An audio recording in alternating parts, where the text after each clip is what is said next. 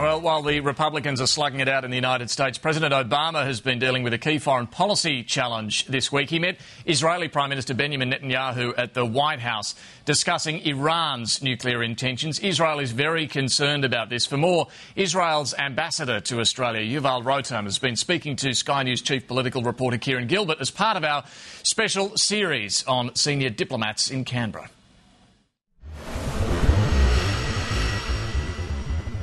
Iran is a real threat, and Iran is trying to undo the order of the entire Middle East and the entire world. And that's the reason why the international community, more than once, have put forward a resolution in the Security Council to try to convince Iran to stop the enrichment of uranium.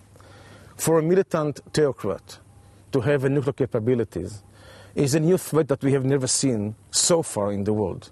And that's the reason why it's a source of concern to many countries, to the Saudis, to the Arab countries, to the moderate Arab countries, to the Gulf countries, to Israel and all the neighboring countries, and above all, to the global outlook politically, which is going to change if, God forbid, they might have something like that. So do you think this will come to a head sometime soon? Well, there will be a moment that decision has to be made. At this moment, we all pray that all these economic sanctions are going to work. Every day we basically pray that all those diplomatic efforts will bear fruit. But in the end of the day, the question is only one, whether Iran is going to stop the enrichment of nuclear capabilities. Once it's done, we know that the story might be over, but if it's not done, we shall have to think what will be the means to stop them from doing so. We're really interested in your view on Australia. You've been here now a few years, and really, if we look at the Australian politics at the moment, the Parliament, it seems there's a lot of acrimony. There's a lot of it seems unruly in many respects, this hung Parliament. But the Israelis are used to that, aren't they, with the multi-party system that you've got? Well, I have to say in a very cynical way that Australian politics today give me a sense of home, because for Israel, it's almost throughout the years of politics that we have seen. Israel, that's exactly the politics that you have seen in Israel. It's a coalition government that is running the country in Israel. And most of those coalition governments have either 1 or 2 seats edge over the opposition.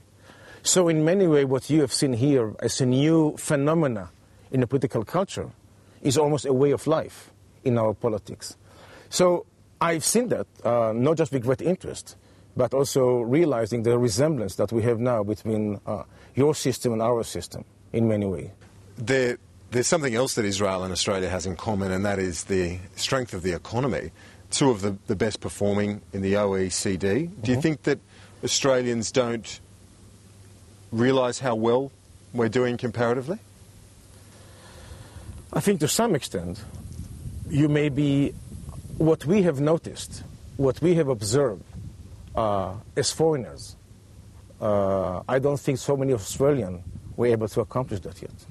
You are one of the most successful, prosperous, modern powerhouse in the world. When I came over here in 2007, I was consumed by Melbourne and Sydney and Canberra. It took me 2 years to visit first Perth. And ever since then, I've been there in 2 years 21 times. And I've changed the politics of the Israeli embassy. So every guest from Israel now, Perth is a must stop for him. Minister, politician, academics, arts people. We want to expose what Australia is also. Not what you have seen on television, but the real Australia.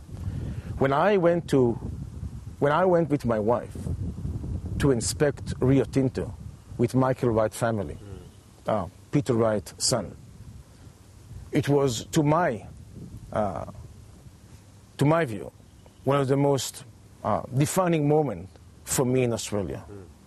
Because we have seen the iron ore operation. You learn something about the scale and the power and the strength of this economy. And also bring some humility to an Israeli like myself that always talk about Israeli technology. It's true, we are doing extremely well. But when you see the scale of Rio Tinto, or this iron ore division, it's just unbelievable. It makes all of us your best unpaid ambassador for Australia.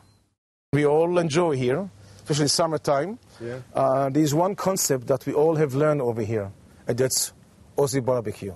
Yeah. So Aussie barbecue means wonderful beef, spectacular wine. I have to tell you that I still have to make my mind up whether it's Barossa Valley or Margaret River. Oh, for your favourite? For my favourite. There's nothing more pleasant than to share a good beef. You have, by the way, a great lamb, good wine, and as I say, tons of flies. Enjoying too.